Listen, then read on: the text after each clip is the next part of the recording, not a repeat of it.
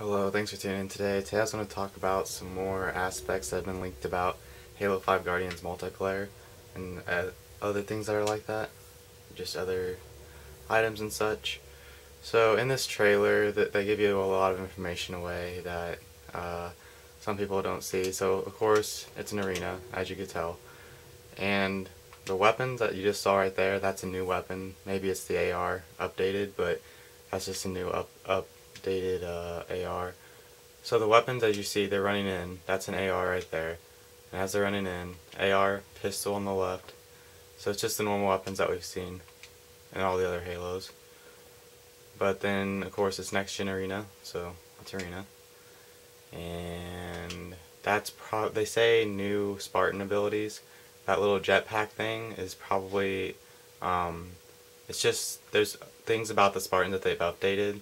It's not theoretically Spartan abilities like, oh, you get to choose armor lock or whatever you want. That was really annoying, or jetpack or sprint or whatever. All Spartans get this, so it's even competitiveness. And it's 60 frames per second. That's a BR right there. I didn't know if you saw that, but that was a BR. And when it says all new Spartans abilities, every Spartan can do that slam right there.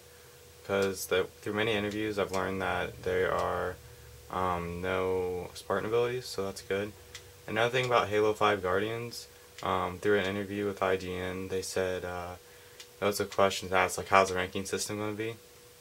And they said that the ranking system is going to be more like the older Halos, so that's really a good sign. So they're really trying to bring the competitiveness out in the Halo 5 multiplayer. That's their plan, to bring the competitiveness out. Because Halo Reach and Halo 4 had that system where you could have inheritors that are terrible, or higher ranks that you're just like, they're just terrible because all they do is just play all the time, and that's how they get their rank. Whereas Halo 3 and Halo 2, their ranking system was you earned your skill. So that's a really good sign that they let that out. And they kind of hinted it, they didn't really confirm it, but as the hints go along, you can kind of start doing confirms. So thanks for watching. If you need more information, just leave a comment below. I'll try and answer if you have any questions.